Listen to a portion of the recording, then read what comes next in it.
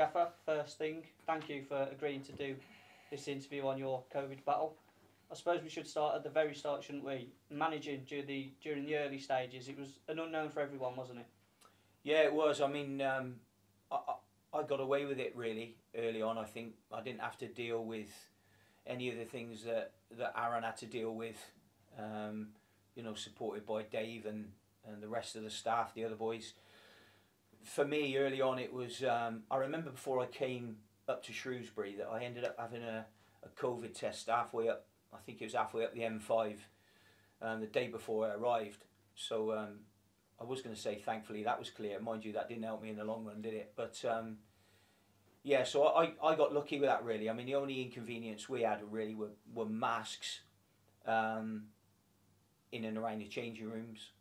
But we didn't have to get into small numbers at the time. You know, the bubble of 6 or whatever. You know, training out in small groups out on the training ground. So I got lucky with that, really, which I suppose it was important considering the position we were in, because we ended up getting a real good month into the players.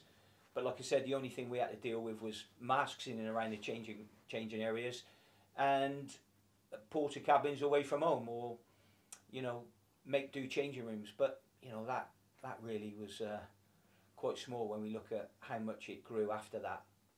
Yeah, other clubs had breakouts, so to speak. We had one ourselves. What were your thoughts when some of our lads started getting in? I think the first one, Matthew Miller, being away from the camp. Yeah, I mean, yeah, Matthew was the first one, which was, you know, it was always going to be someone, whoever started it, really. And then I remember Matthew being away. He missed one midweek game, I think, and that's when it all sort of kicked off for us, really. And then we had 3 other lads that tested positive, I think, if I can recall. And then we had the game called off against Crewe, and we actually trained at the stadium on the Friday. This is quite key, I think, for all those people that are out there now that are not suffering from COVID, have not had it, and maybe for those people who have had it. So people always say to you, where do you think you caught it? You're never ever going to know. Wherever you search, you will never be able to find where you caught it. However, I think there's one important thing here. I think it's when you're fatigued, when your immune system is very, very low. Because I believe that I never thought I would catch COVID. Never thought that. I would have always said, I'm strong enough, fit enough for my age that I'll be fine. I've never suffered with coughs and colds, anything like that. There's never been ever an issue for me in my life with that. So to get COVID, I would have said no chance. And for all those people that are thinking, that do manage to watch this, think of no chance, please don't think no chance. If you work on the side of every chance, that'll be the thing that will keep you safe. So I remember being around the changing rooms and all of that business, and we were getting directions from the government about wash your hands for 20 seconds. I mean, the lads used to joke that I used to wash my hands every 20 seconds.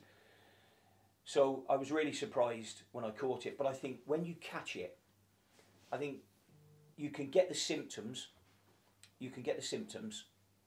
And it doesn't really grow into anything. And I actually think that probably because there wasn't any testing then at all, which was really, really tough, I think, on sort of League 1, League 2. I think the Championship had started to be tested and Premier League was.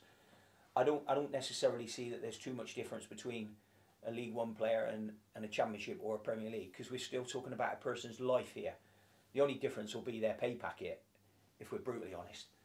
So I actually think that, I remember coming down here on a Friday, and we'd done a session, and I ended up joining in the session a little bit, which was a bit stupid at my age with young lads. And I remember coming up from it afterwards and feeling really, really tired. And I probably think I'd already had maybe the symptoms in me, but I think the fatigue allowed it to grab hold of me.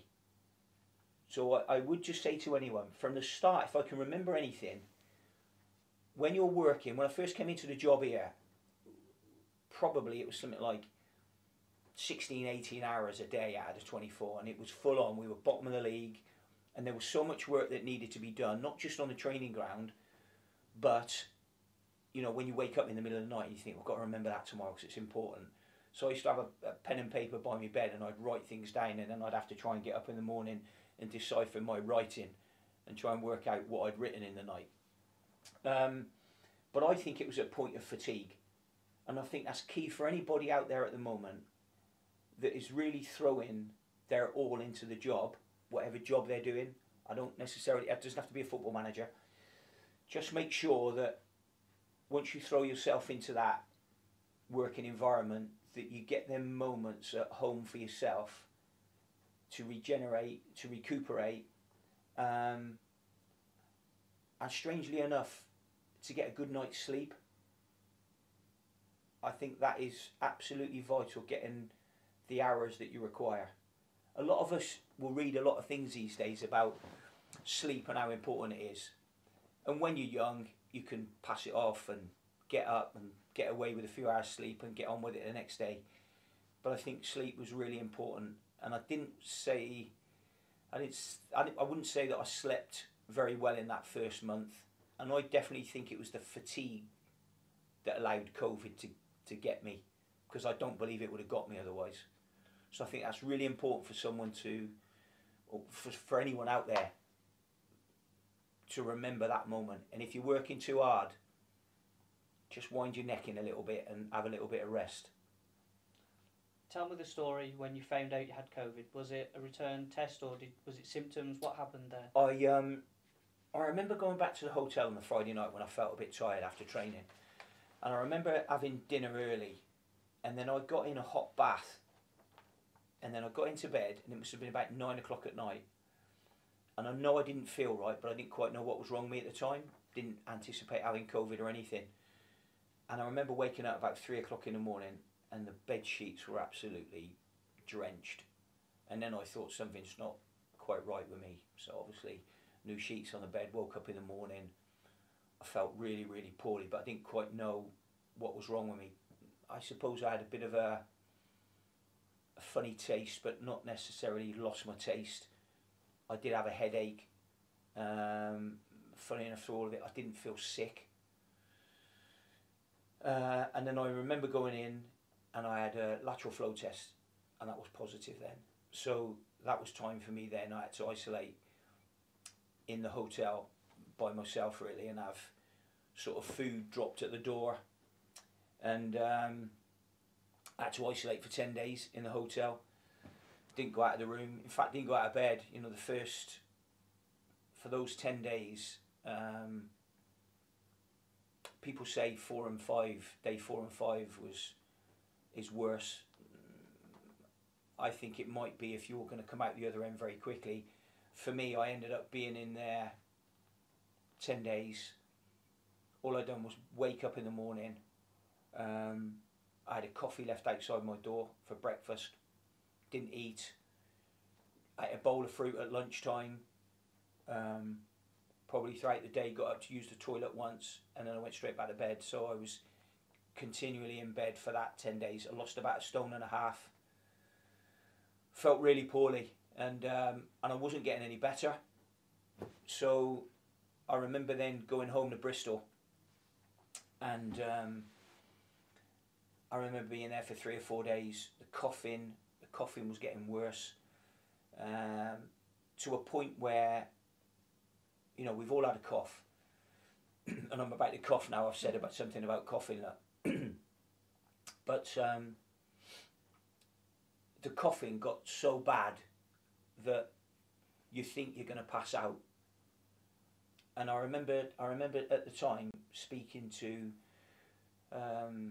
the old club doctor at Bristol City called Jonathan Williams, who was a great guy, and he said to me, have you got a SATS machine at home that does your blood oxygen and all of that? And we ended up getting one of them, and then my SATs were dropping dangerously. So we all live off about 20% oxygen. It's what we've got in this room, it's what we've got outside. We all need that 20%. anyway, to cut a long story short, he ended up phoning me the following day, and my sats had dropped a lot again. No energy, coughing, couldn't eat, and then I got taken in by ambulance. I couldn't have got myself in there really. I went into the BRI then, and I remember going in there, and then they put you in a holding bay for a little while. So you're just in. You get to the hospital. You have to stay in the ambulance until there's space in a holding bay. So you just sit in the ambulance, and they've now put oxygen on you because you're struggling to breathe. And I then eventually got into a holding room where they, you know, it was the start of many blood tests, needles, injections. You know, they were nigh on every day then. But I remember going in there, and I needed 91% oxygen, which was, I knew I was bad, but I didn't quite realise I was that bad.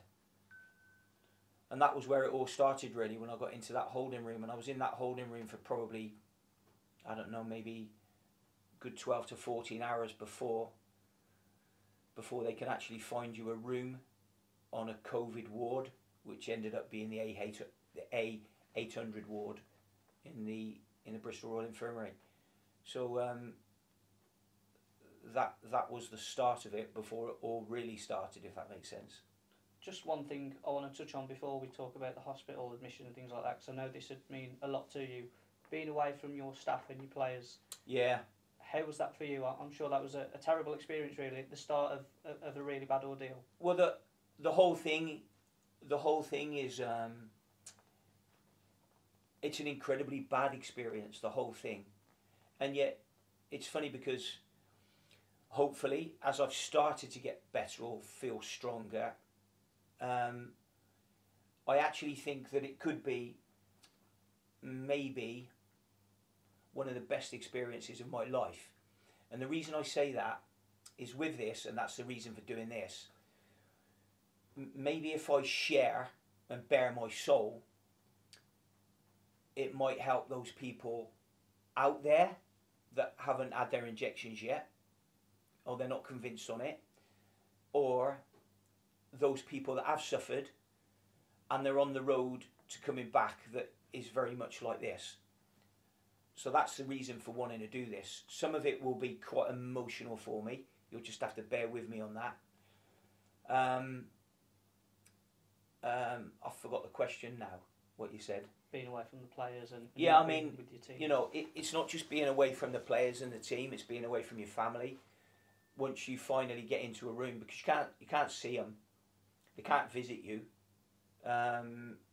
So, you know, as the other interview I did earlier, being away from Aaron, the rest of the staff, Davey, who I had first of all working with me just before Aaron come in, and the other lads and the players, as I said before, you know, I felt as though I left them. But thankfully, obviously in the first month, they took to me enough to carry on doing the work that we'd started. Some of it started to wane at the end, we know that. But I think that, you know, going back to what I said about Aaron, what I said about Dave, they did an incredible job for me, and I'll be forever grateful to the staff and to the players really. You know,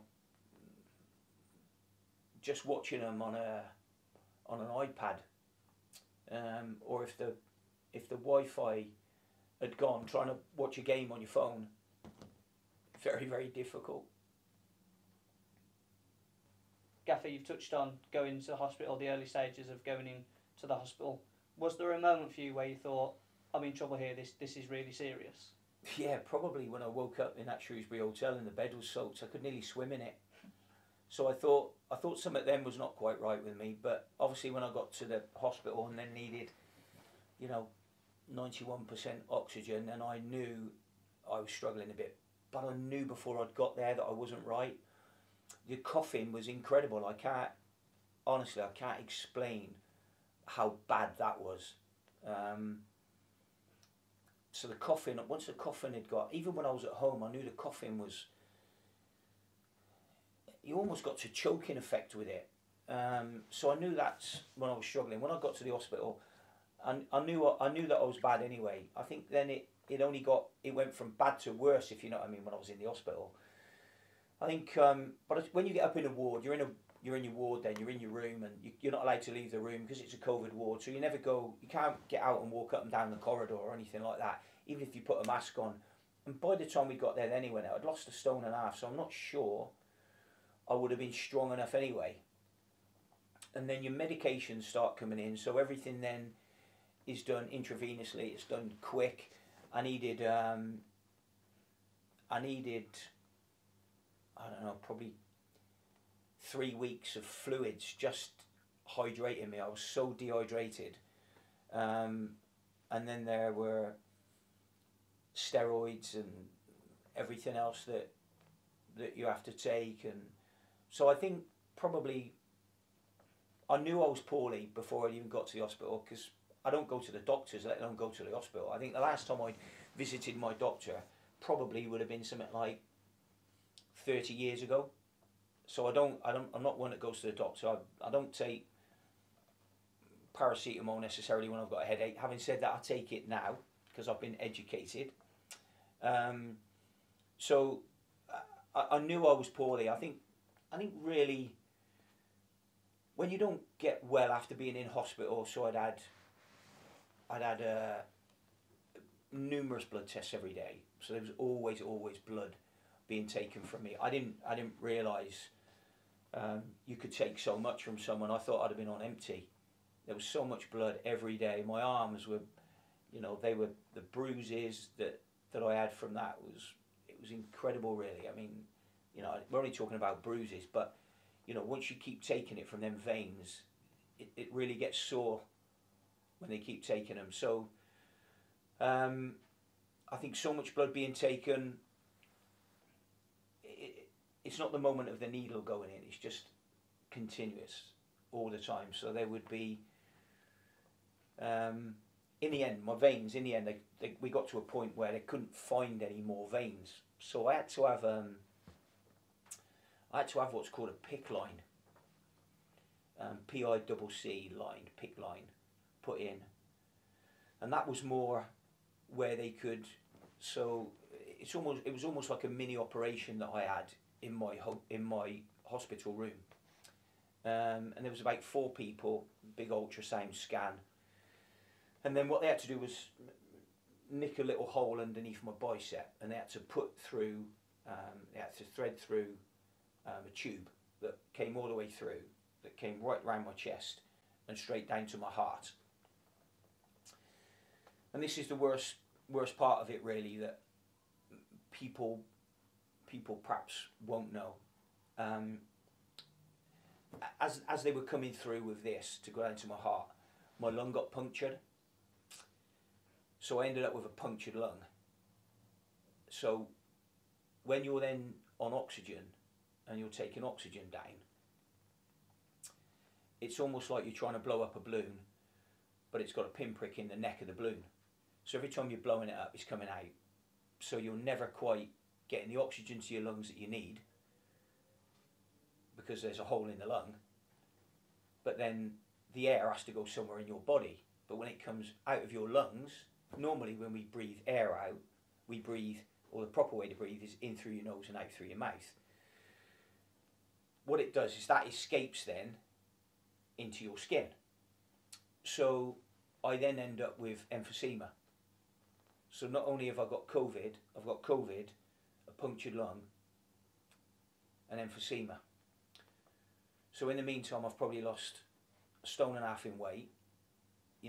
I've got a neck that is huge, my neck, because it's coming out of my lungs and it's all into my neck. So I've got a neck that is, I don't know, like Mike Tyson in his heyday. He's got, had a huge, strong neck, didn't he? And I had,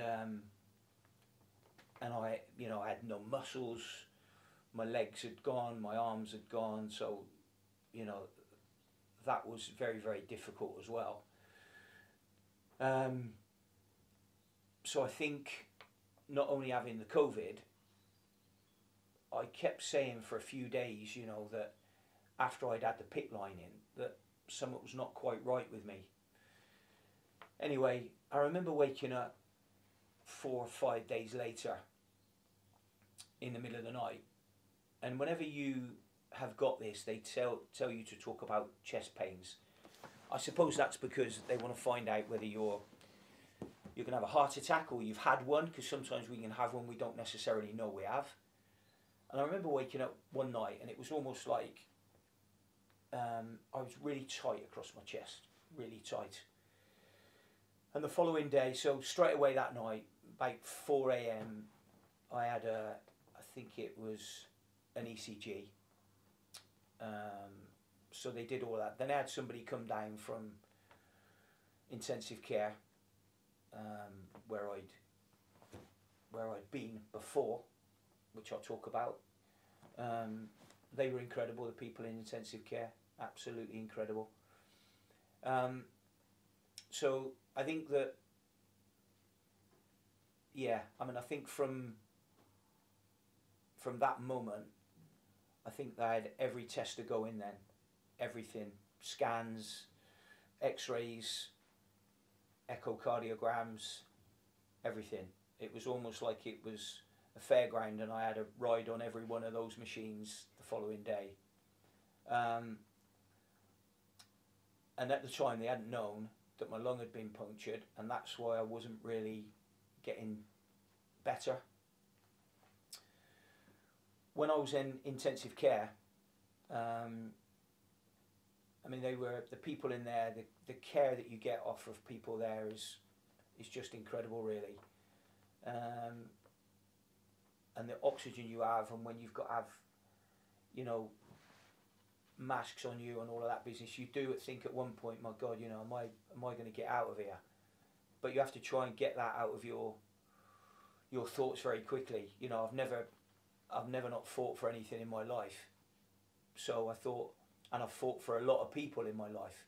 So I thought, well, I'm sure I can find the strength to fight for my life then.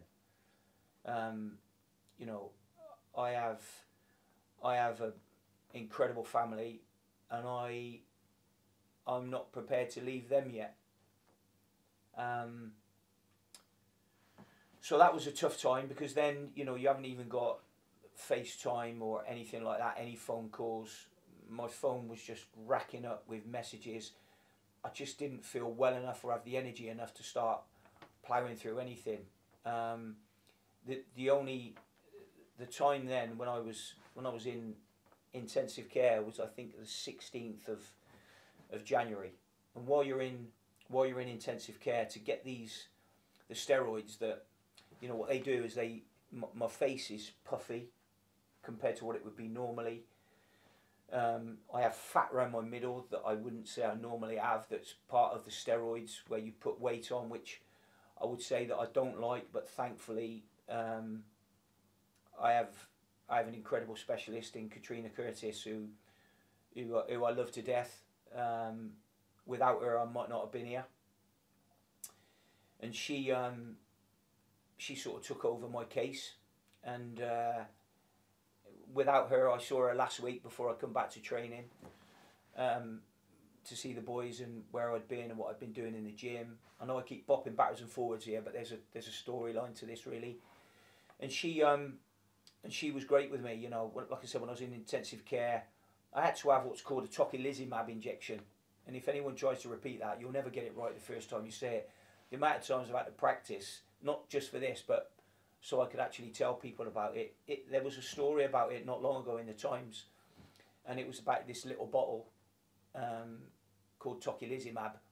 And what that actually does when you have that, it sort of lowers your immune system, because the steroids need to get there to be able to do the work on your lungs. So it sort of lowers them defences, that once they load you with the steroids can fight the COVID.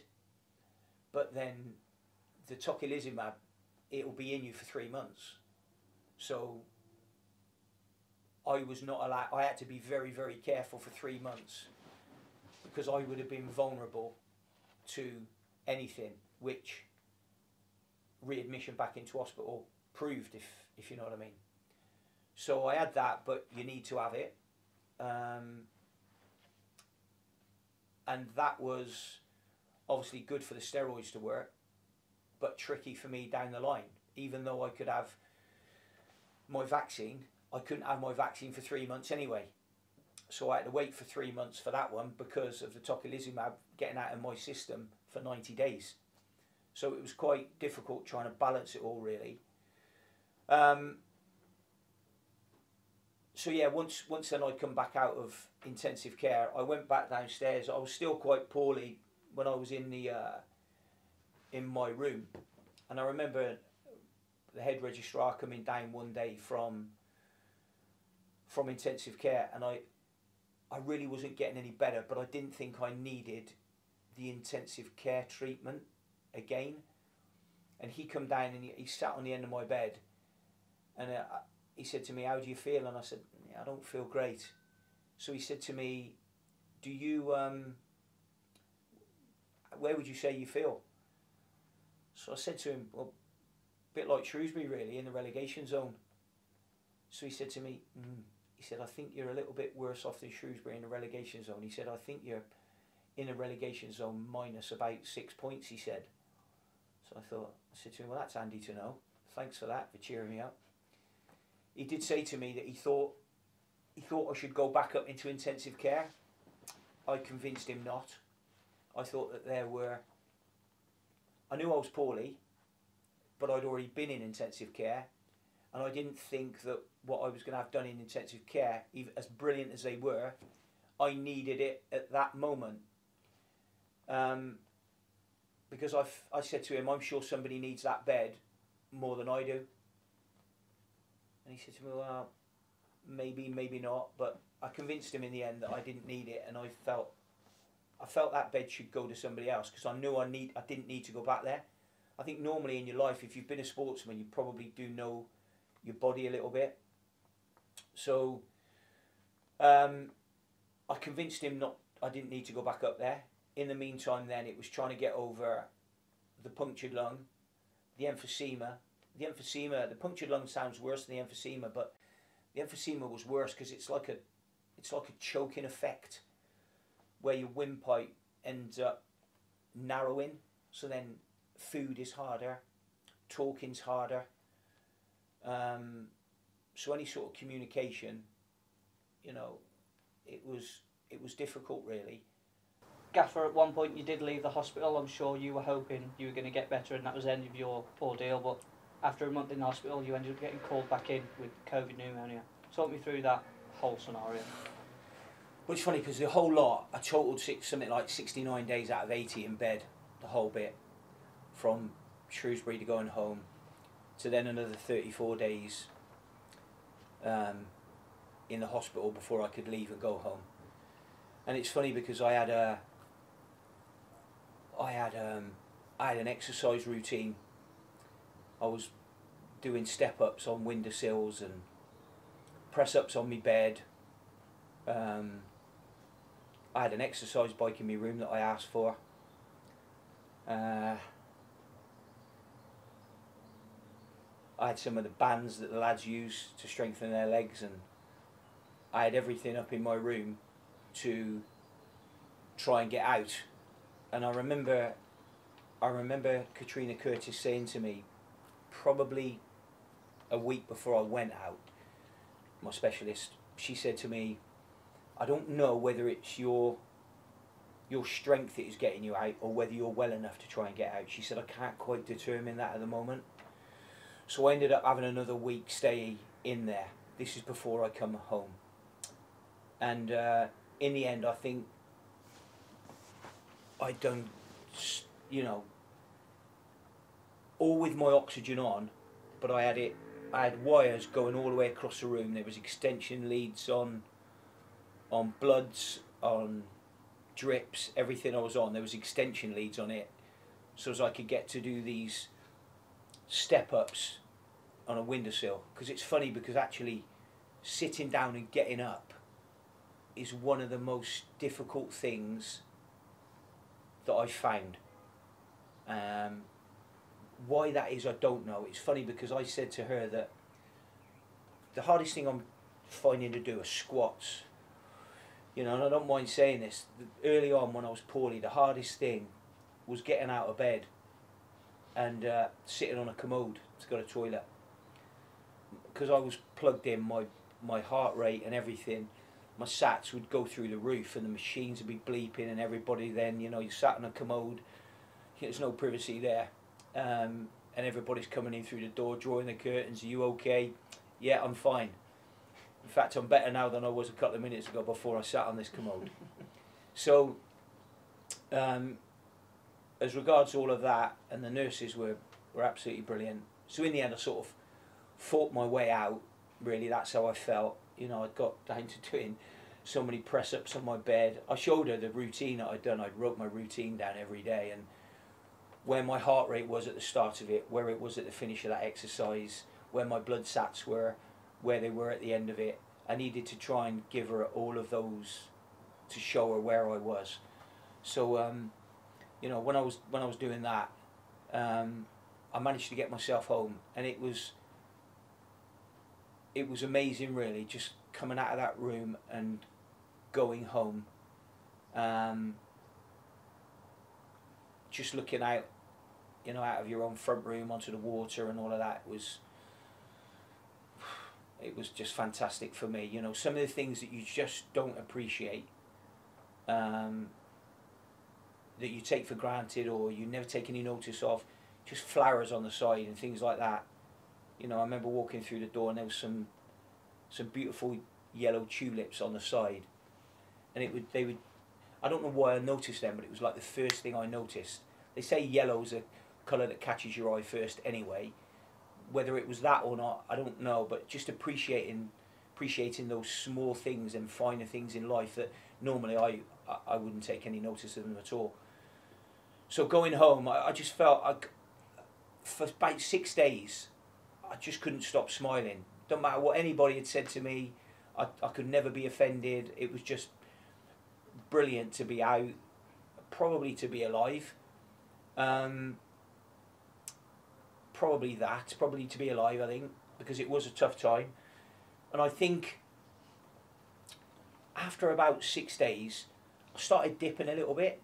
But when you're in there, so before I'd come out, you know, I was on steroids from the time I went in there.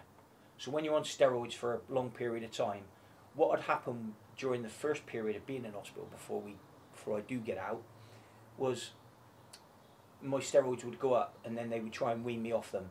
And then once I got weaned off of them, whether it was anything to do with the lung or whatever, I used to dip. So being weaned off of the steroids is quite an important thing, really. I'm still on them now, but a lot lower dose. And I dropped them just before I come back to training, and I'm due to drop them again next week. So when you drop them, there's always them couple of 4 or 5 days afterwards where you dip a little bit. And before I'd come out, I had to have, I mean, they say the recommended dose of steroids that are not dangerous to you are something like 5 to 7 milligrams. And I had to have 3 days hit intravenously 1,000 milligrams. So I had to have 3,000 in 3 days. But what actually happens in the first 24 hours, because you have them at 10 o'clock, I think it was the Tuesday, because we had a game that night. So I had to have the 1,000 milligrams that day that went into me in 35 minutes. And then when you go to 10 o'clock the following day, it's almost like you've had 2,000 in 24, 25 hours. So that was quite a big hit. And when I had the third hit, I think that was almost at a point where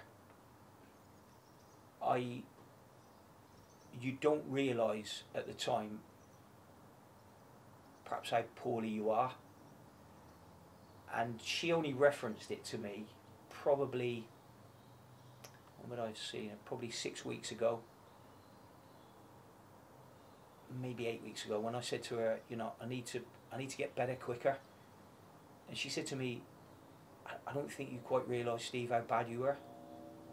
You know, you were close to dying in here, which I wouldn't want to shout about, but I do think it's important people know this. Not necessarily about me, just where it can get you. And I'm probably still saying that because I'm saying that to all those people out there that are not quite sure about having the vaccines. You know, you will be fine if you have this vaccine, you will be fine. So I just need them to know that, you know, I would like to say that I was young enough, fit enough, healthy, strong enough. And she said to me, I don't think you quite realise where you were. And normally if you're on 60 or 70 milligrams, that is an incredible amount of steroids to be on. To have those 3 kilo hits in 3 days. I remember her saying to me, she said to me that you're going to feel quite wired when you have these. I said, well, that's handy, we got a game tonight, so I'll be alright for the game tonight. So I remember having them, and I remember being quite wired in the game. And then I thought to myself, I'm going to be like this for 3 days. And it's funny, but on the Wednesday, I felt incredibly flat, incredible. And I felt really poorly on that Wednesday. And then when I had them again on the Thursday, I would say I didn't feel the best on the Thursday. And through that first period, even though we've bopped backwards and forwards here of coming out of hospital or not, on that Thursday and Friday, I didn't do any exercise at all. I had no motivation whatsoever. And I think that was the point in and around that time when she might have been referencing how close maybe I could have been. But, you know, thankfully and thanks to her, that tended to work, and it tended to, on the x-rays then, showing up the scarring that had been on my lungs from the COVID was clearing. She actually thought I might keep that scarring for life.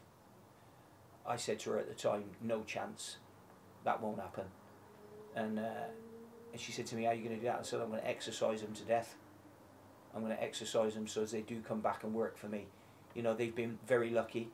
They've never had a puff of cigarette smoke going in them all their life. So, you know, I've looked after them for a long time. It's time for them to look after me. So we had a bit of a giggle about that. And then when I came out, the only thing when I came out the first time was I didn't have any antibiotics. So when I had that tocilizumab injection and then I came out, I didn't have antibiotics when I came out. And that led to COVID pneumonia. So then I got readmitted and then went straight back in the hospital. The steroids went up another couple of notches again after be dropping them, going back up. So I had to put my steroids back up, then put me on antibiotics. And I've still been on the same antibiotics up till a week ago. And now I'm on antibiotic that's got an anti-inflammatory in it that I only have to take 3 days a week, Monday, Wednesday, Friday. When I went back in the second time, it was back on the oxygen again, after not having the oxygen for 11 days, which was brilliant. So I think that going back in was probably the right thing. I needed to do that. She felt as though it was right, so I had to go through that whole point of the mental side of it again, going back in and being in a room again, and you know, seeing some of the nurses and the doctors that have worked so hard for you to leave, see you get readmitted. It was 32 rooms on the ward. It was shaped like a horseshoe, and it was amazing, really. You know, some of the nurses are absolutely incredible. You know, you get a nurse or two that will be designated to looking after you throughout the day. But then they always used to come down and knock on the door and wave through the window, because obviously they can't come in because they're dealing with other COVID patients. But incredibly emotional time. It's amazing up there, because I think even the patients that are well enough or savvy enough to know what's going on. We talk about how tough this is when you get this. It's even tougher when you're in the hospital and you see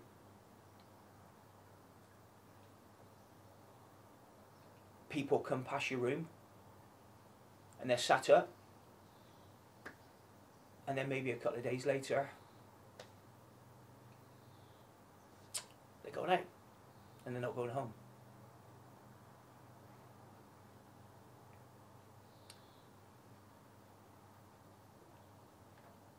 I think that was incredibly tough, because it's someone's mother, father, grandparents, and it's very close to you, because you know that could be you.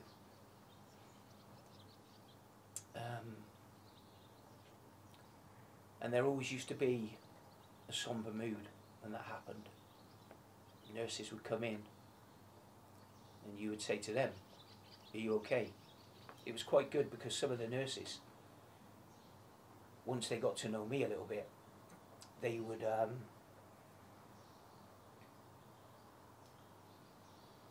they'd come in my room for a pep talk, which was quite nice. They used to openly say it. They'd come in, sit down in a room, and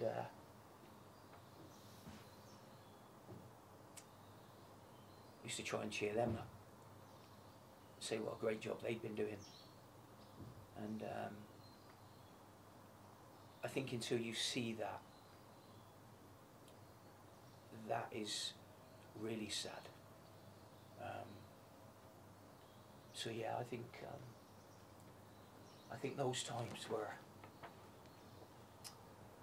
very emotional, when you're seeing people go in and out. You know, I remember there was a lady next door to me once, you know, just to try and lighten the mood once.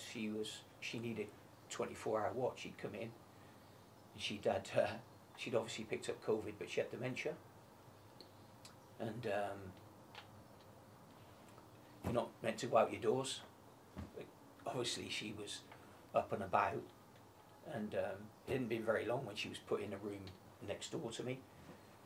And I remember her coming into my room one day, and she knocked on the door, and I didn't know she was a patient. She was just walking around. She had no oxygen on her, and she knocked on my door and walked in. I said, "Oh, hello, how are you?" I said, "I'm very good, thank you. How are you?" She said, "Have you seen my dog?" I said, "No, I haven't seen it today," because I thought then obviously something had gone wrong. And then all of a sudden a nurse came in and took her back out and put her back in and looked after her, and come back into my room and apologised and all of that business. And I just said to her, you know, "Have you found her a dog? She needs her dog." So obviously, I think from what I can gather, she was at home by herself, and she's had her dog, and that was all she had, I think, by the sound of it, at home. But bless her, you know, all of those things it's incredible, really. You have to be there to see it, to know anything about what it's like. It is, I wouldn't say I've normally cry or anything like that, but I don't think I've ever cried so much in probably about 4 or 5 months as I've done in the last 4 or 5 months, when I think back to it. Other than that, and you'll see that in the next few weeks, I'm fine.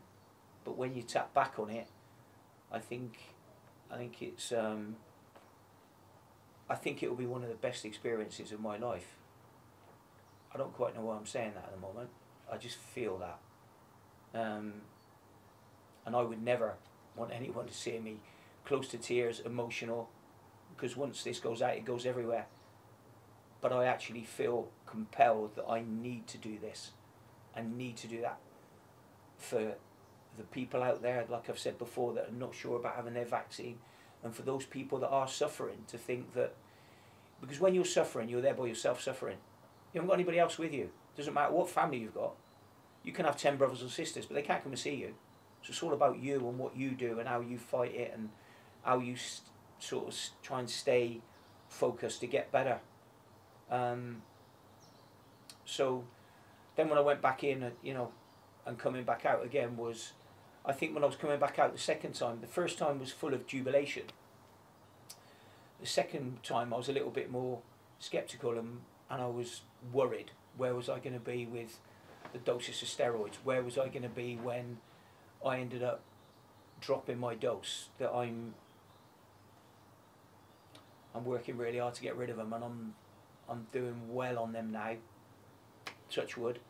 But once I can get rid of them and then try and get some sort of normality back in my body,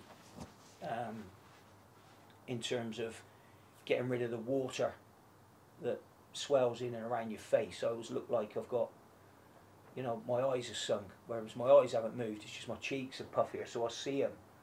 I see them a lot more often, and just getting rid of that extra bit of excess weight that you carry that makes you tired. So for those people that are looking at this, if you're on steroids, I mean, I've been on them for months now, and I wouldn't take 2 paracetamol, let alone taking 4 paracetamol or 6 or anything like that. They will do the job for you. If anyone's on them and they're looking at this, they will do the job for you. See it through. Ignore where you've put on a little bit of weight, because it is starting to go. I mean, my face, I can feel it in my face now, where I do feel better than I felt, and that's because I'm down to 10 milligrams now, which is like, this is massive for me, to be knocking these steroids down, to get rid of it, to try and get some normality and live without being on them, but try to, for those people that are on it that will see this, or wherever it goes around the country or whatever, keep taking them. They will do you good in the end. Keep seeing the daylight. Don't get too down about it. When you've got an opportunity to exercise, do the exercise. The exercise is important. Work really hard on your exercise, within your capabilities obviously, but work really hard. But then once you've done that, you've then got to have a day off. You've got to have a break. Don't get yourself, and this goes back to, I've worked this out from where I had it right at the beginning, when we started this interview, about, I felt as though I caught it on fatigue. So when you're getting better, don't work yourself to fatigue in the gym. So I go so far and then I stop, but then I need rest and my body to recuperate before I can go again in the gym. And the better I've got, from the beginning is incredible. I couldn't do 5 minutes on a watt bike when I first went back down the gym. I started right at the back end of last season, and I had to fight, because I had to be here on 1st of July. I had to be here. I had to be here for the players. I had to be here for the football club. So I'm still chasing my tail a bit with it, but I couldn't do 5 minutes on a watt bike. I couldn't do anything. I could hardly do any weights. I was as weak as a kitten. But now I do 30 minutes on a watt bike, and I do an hour of work in the gym on all the weights. So you might see me muscles when I lose a bit of weight, but yeah, so for those people with that, stick with it. Stay determined, stay focused. You will get better. And this is from someone who's not better yet, but you will get better. You will get better. It is time. One thing, it's funny, that used to really annoy me was when I bumped into you today and it's Tuesday or whatever, and you said to me, how do you feel? And I said, yeah, not great. And then I bumped into you tomorrow and you say exactly the same, how do you feel? Because you don't get better from Tuesday to Wednesday. You might find there's an improvement from Tuesday to Tuesday, and so on and so forth like that. It's more weekly and monthly with, I mean, they call it long COVID because there's nothing else they can call it, but probably that's where I am. I don't know if that's where I am, but that's probably where I am with it. But but you can get better with this. But you've got to stay strong. You've got to try and get physically strong, but you've got to stay mentally strong. You've got to be mentally strong to turn that mental side into the physical bits that you can do. And I just think it's going to be one of them long periods that I'm going to have to accept this for. You know, one flight of stairs is fine, but the second one, by the time I get to the top, I will be breathing heavily again. Or, you know, we've sat doing this for a fair bit today. The talking is tiring. It's tiring. The segment of you leaving hospital for the final time is really important, and I think we should finish on that. But what I want to talk about first is when we seem to be forgetting you were working still in hospital, working at Tactics at 4 a.m. in the morning. What was that experience like, and how did you muster up the strength to be doing Tactics at 3, 4 in the morning? And well, it's funny. Early on, we tapped on about sleep, didn't we? Well, I don't know whether it's the steroids or what it is, but sleep deprivation is something in normal times it would wear you down in the end. In the hospital, for whatever reason, I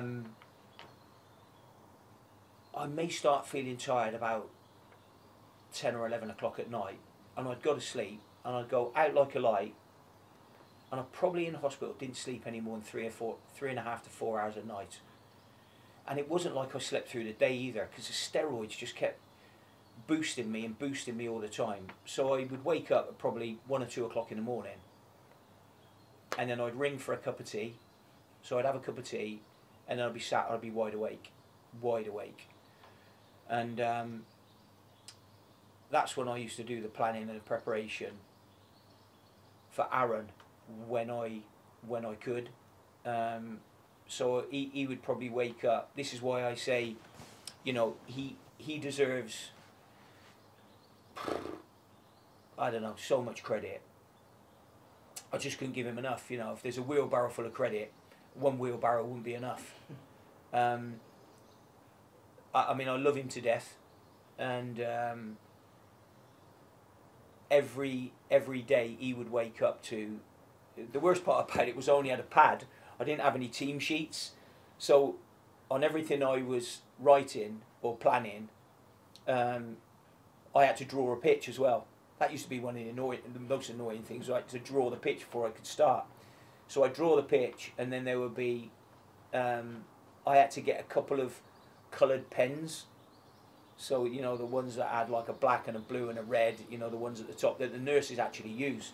But it was really handy because then I could always put that as start point, reference point. And, you know, he'd probably wake up to this newspaper, this piece of paper in the morning, and it would look like the red arrows had just flown over pages with it. But then I'd have to write it, what I meant by this, and then on his way in the morning, I would call him or he would call me, and I would talk him through it in his trip in the morning. And then when he went in and he shared that with Dave and the rest of the staff, probably then he would phone me just before they went out to training, or I'd get a text message off him with a thumbs up saying all negative, which meant the lads were all fine. I wanted to know about that every time they were tested. But I think what he had to do, he just went through everything, Aaron, really. He woke up to that. I just felt as though I needed to do that so I could watch. I actually think it helped me. So, you know, I was only doing what I felt I should probably doing anyway. And it's only what I would have been doing if I'd have been at home or at work. So I think doing all that with him, and then what would happen, they would video training, and then I'd get the video in the afternoon, and then I'd go through the video in the afternoon, and then I'd ring him back then saying, you know, how well they done on this point, but I think this point could be better, and if we're doing this, why don't we try that from the other side of the pitch, because I think we might better do that. So there would be a lot of talking. I spoke to Aaron more than I spoke to anybody, more than I spoke to anyone in my family. I spoke to Aaron because I suppose the length of the time we were on the phone was incredible, really. But You know, I'm sure that he didn't have, whilst I didn't have any home life then, he didn't have much either.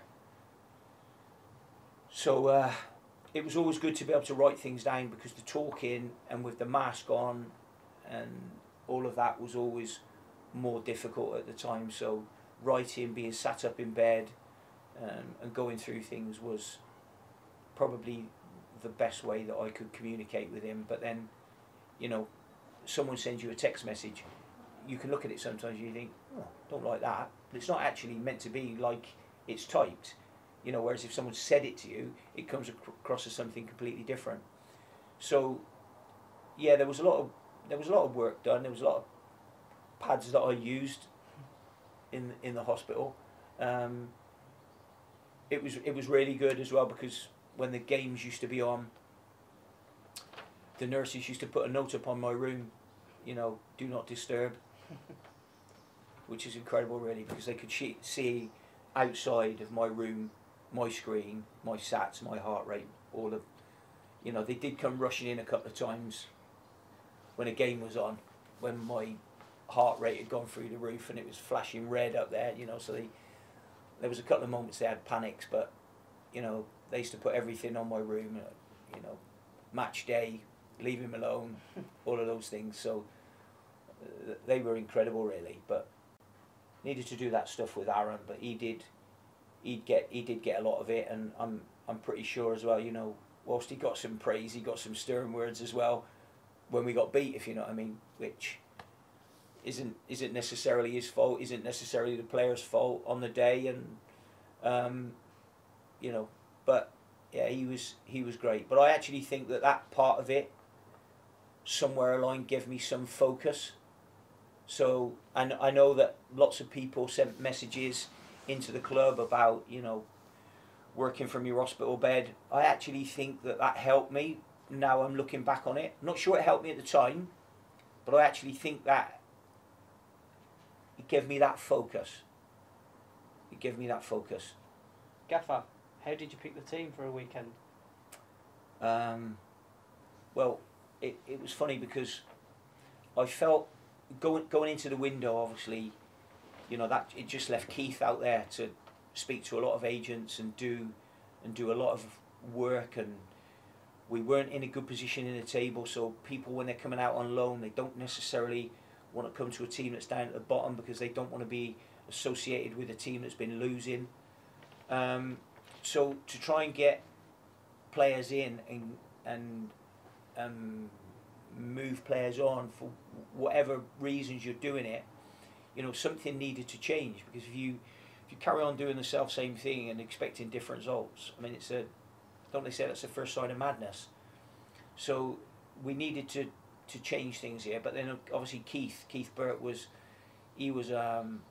outside by himself. Now I would always work closely with him on any of them things, you know, in the past, and we get on great. But you know, whilst we get on great, we've had many a ding dong, if you know what I mean, when we're not sure about things or whatever like that, which is a healthy one, I mean. But I think that left Keith out there by himself, which was difficult for him as well, you know, that January window, because you're not going to get everything perfect then. You're not going to get everything perfect when you've got a summer window, let alone the window in January, because it's an awful time to purchase. Great time to sell, but awful time to try and purchase players, and especially if you're down at the bottom of the table. So that was very difficult. And then what we had to do, because the games, certainly in that last 7 weeks, it was Saturday, Tuesday, Saturday. I mean, normally when you play a Saturday, Tuesday, Saturday, it's nice if you can have another week's break then, because then three games crammed into 8 days, incredibly hard. And I think we needed to recruit for the short term as well as some of the long term in that window to start the process, because there wasn't enough of a process here what we had on the calibre of player that we would want to look at. So starting that process then, you know, it's probably going to take looking at it wholly, it's going to take a few windows here to be able to sift through and get everything to a starting point, if you know what I mean. So picking a team was very, very difficult. Very difficult because I'm not seeing them in training. So I would be advised sometimes by Dave and by Aaron, and if they both felt the same because what they'd seen in training, then we went through that a couple of times.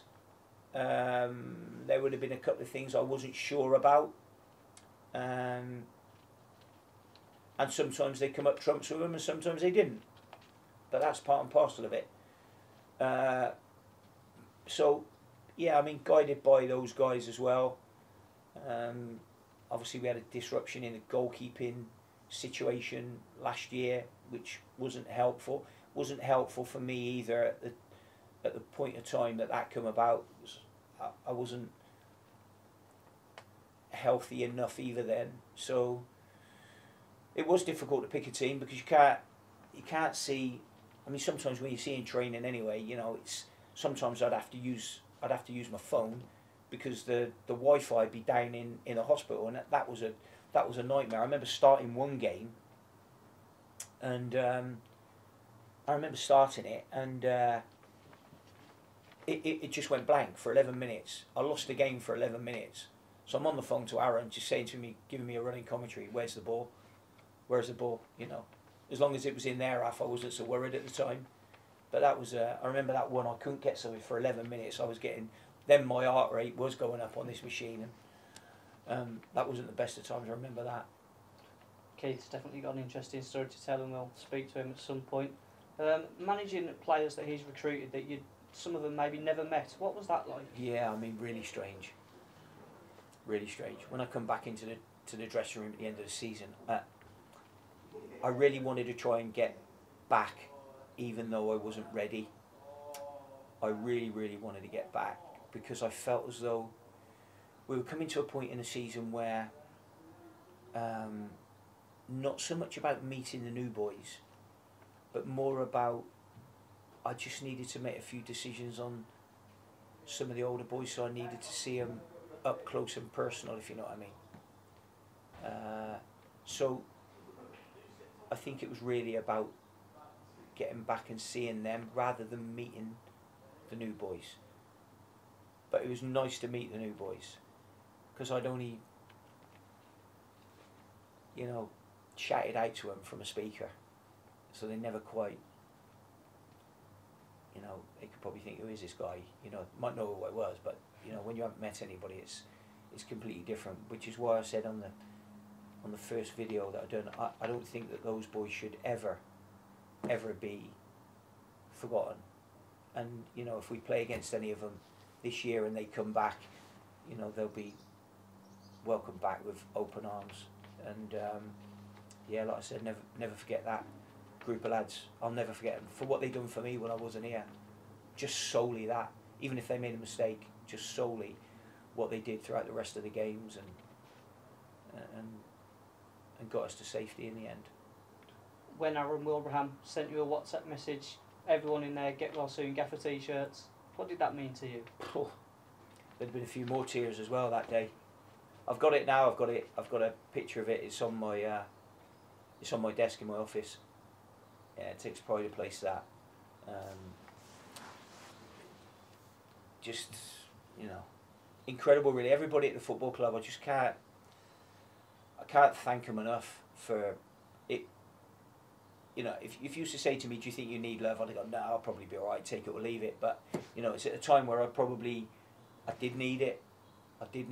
And then by getting it, it makes you fight even more for them. So I had a reason to fight. We were just talking about being down the gym and on that watt bike. You know, to get to 30 minutes on the watt bike, I was doing an hour. To get to 30 minutes on the watt bike, to go from 5 minutes. When I first got on there for 5 minutes, I used to get these stabbing pains in my back. It was like the worst stitch you could possibly ever get. I mean, the stitch is bad enough, and if you hold it for a little while, it'll go.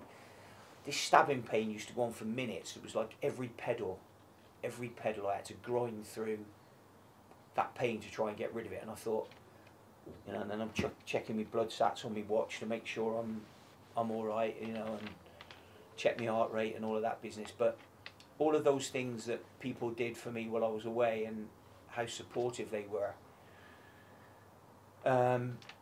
that gave me something to fight for. And the supporters, you know, I'd only managed them for a month. I'd only been here, and, you know, and they were just incredible, our supporters. I'll never forget them for that, you know.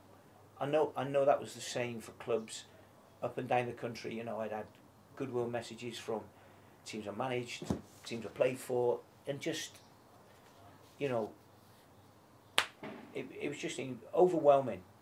I know that word gets used a lot, but it really, really was. It was just so special. Everybody around the country, everybody from, even some people over the years, you know, ended up, I don't know, in this game, what you can do, if you can have ups and downs and fallouts and whatever like that. And some of the people that have texted me that, you know, I haven't spoken to for a long, long time, text you and you just think, you know, that was really nice. Did it mean a lot to you being able to deliver a team talk to the lads despite being away in hospital? Yeah, it did. I think, I don't know what it was like for them. And I used to speak to Aaron about it afterwards because it felt really strange for me. For them, because there's all of them, there's not so much of a spotlight on them when it's all happening. For me, speaking into my phone and then it going on loudspeaker and then me saying to somebody, I don't know, did you hear that? Sometimes they might be further away in the dressing room and they don't always shout, so then I have to say next time, so-and-so, did you hear that? So then they have to shout. So for them, I would imagine it was really strange. There was always noises or always machines going on in my room, so I was very conscious. Would they always hear the bleeping that's going on in my room? You know, who do they think they're listening to? So I was always very conscious of that, but I just felt as I needed to. It was the only way I could help.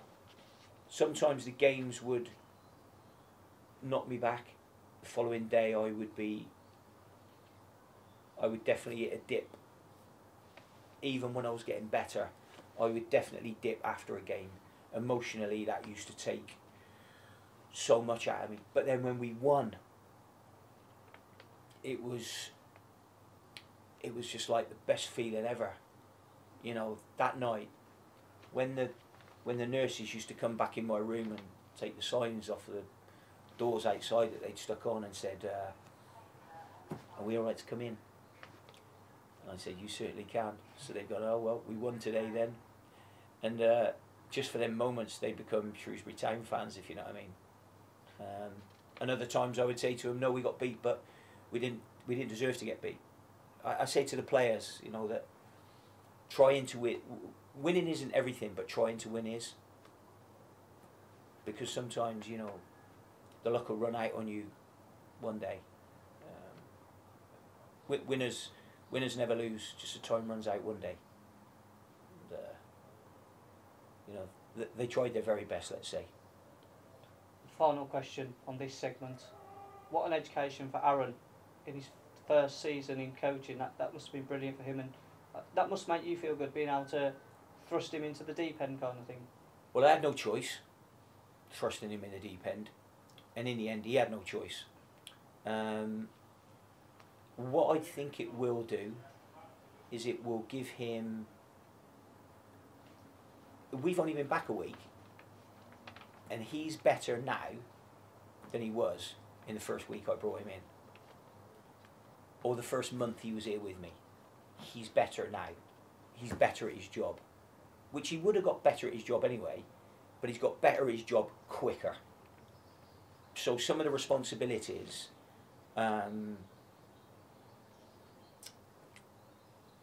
he will take them on now. And sometimes some of those issues or potential problems won't get to me because he'll sort them out before they need to come to me now. And the good side of that really is the players will listen to him more because he has been temporary gaffer for a while, if you know what I mean. So, but no, I just think it will help him. It wasn't ideal, but it wasn't ideal for anyone, I can assure you. You know, the last thing I would have wanted to be away. But yeah, I thought he was immaculate, brilliant. I love him to death anyway. The fact that he went and done the job he done makes me even more proud of him. And the other guys, by the way, as well. I know I mentioned Aaron, but Aaron did get the brunt of everything. You know, he got the brunt of my moods, he got the brunt of me being not well, where the others didn't, if you know what I mean. Davey Longwell, a couple of times I've spoken to, and that's because I wanted to just give him a personal call based on him not being left out, just to reassure him how important he was in it as well. But I couldn't say it to two of them, and also we would have been wasting time doing it on a conference call every morning.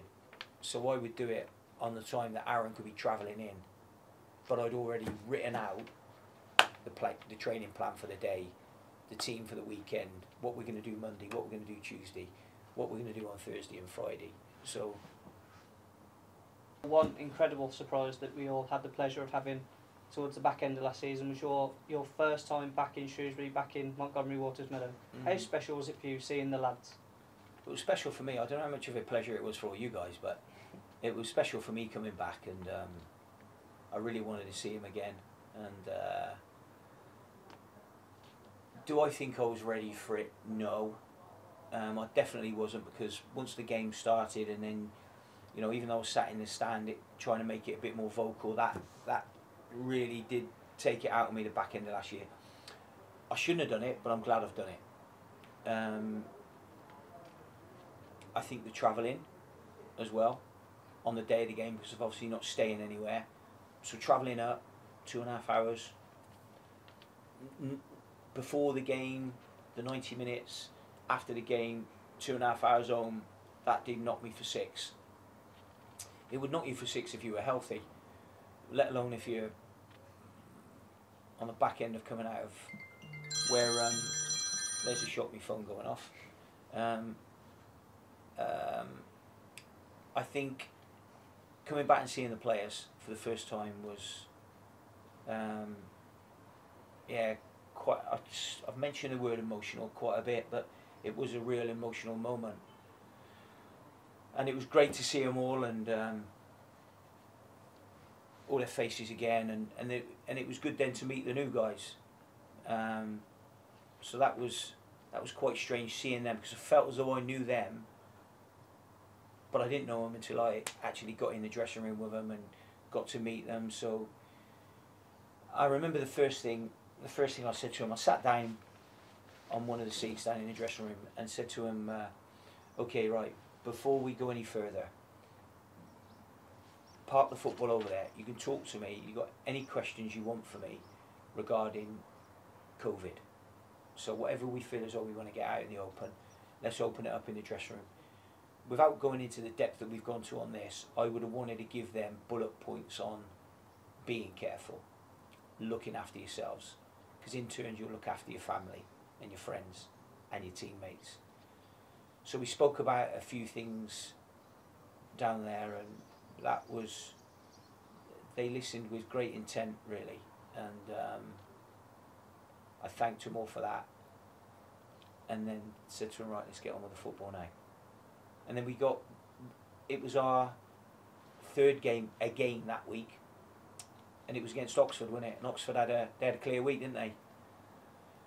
And I remember watching the game, we were doing okay, but I looked at the clock with 62 minutes on it, and we'd gone. We'd just gone physically, we'd gone. It was just game after game, it was relentless for the boys. And we'd gone, and I knew from the 62nd minute we were in trouble. and that was a day where they played like winners, but the clock killed us that day, and we couldn't do anything about that. And then we had the Ipswich game, which was, as 0-0s go, it was actually all right. It was quite entertaining. Bit of a ding-dong game, which was the last thing we could have done with it at the moment, but it was very end-to-end. But it was a good game for a 0-0, so I was quite sort of pleased with the lads that they'd stopped that little losing run. And then the last game of the season, Crewe, was another one where it was a game too far. Started the game poorly, and then got right back into it, and then a mistake at the end threw that game away. But it was still good to get back and see them. And also what I wanted to do was, obviously throughout the period of time here, you know, there was going to be people that were going to leave, and I needed to see them up close and personal, see them in action, and then I wanted to be the one to deliver what was going to be the bad news at the end of the day about them not staying here. And I didn't feel as though that was a job for anybody else bar me. You know, I was going to be the ones that was going to make the decisions, so I didn't want that to be Aaron. You know, I think that he'd done enough, and I remember spending all day with every player, and I apologise to all of them for not being here to help them through the last few months, potentially to not have improved them because I couldn't, and then said sorry, but you know, we're not going to move forward together anymore, really. But quite a few of them have got sorted out, and I've had quite a few phone calls about a few of them that I would say that I've given good recommendations to those people that have called me, and I'm pleased to see quite a few of them are fixed up.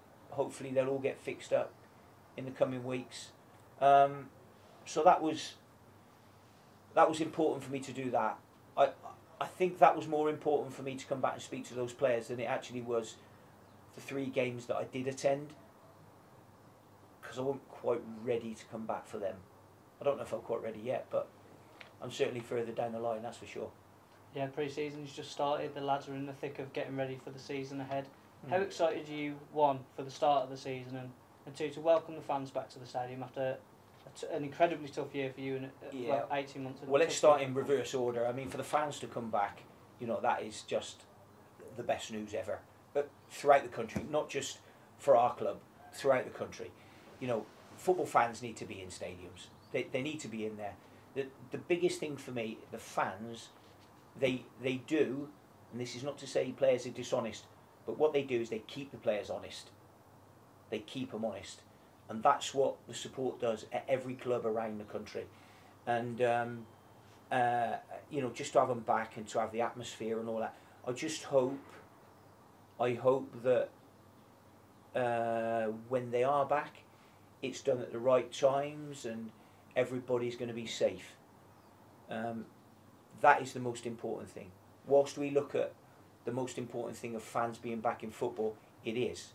But the most important thing is those fans that are ordinary people are fit and healthy and well and don't become poorly just by being fans again.